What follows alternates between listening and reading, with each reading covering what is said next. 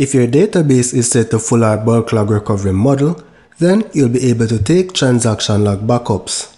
By having transaction log backups with your full backups, you have the ability to do a point-in-time restore. So if someone accidentally drops a table at 10:55, you can restore your database to 10:54 before the table was dropped. A transaction log backup allows you to backup the transaction log.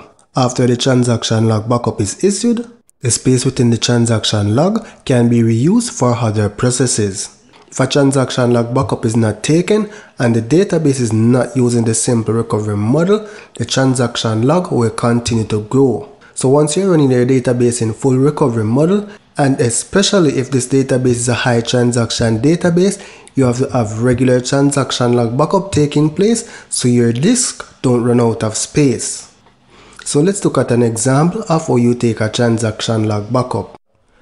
In order to take a transaction log backup, right click on the database, select task, select backup, select your backup type as transaction log, select add, and then specify the location and the name of the file. So I'll be calling this adventure 2022_1. The transaction log backups carry a .trn extension, unlike the full backup and the differential that carries the .bak extension. Then select OK. Now you can also generate the script that will be used to take the backup. Select OK to execute the backup. So if you look carefully at the command, you'll see that it's doing a backup log instead of backup database, right? Specify the location and pretty much the name of the database.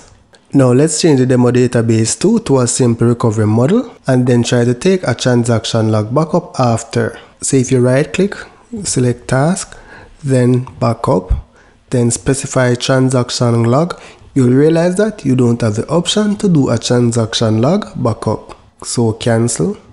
If we attempt to use the script to get this done, we will get an error. So it's going to be demodb2 for the name of the backup, demo, and for the file that will be stored to disk, right? I am calling it demodb_2. Now let's execute. So the error states that the statement backup log is not allowed while in recovery mode simple, while the recovery mode is simple. So you'd have to change the database model to a full or bulk log. In the next lecture, we'll be taking a look at how to perform a recovery of a database.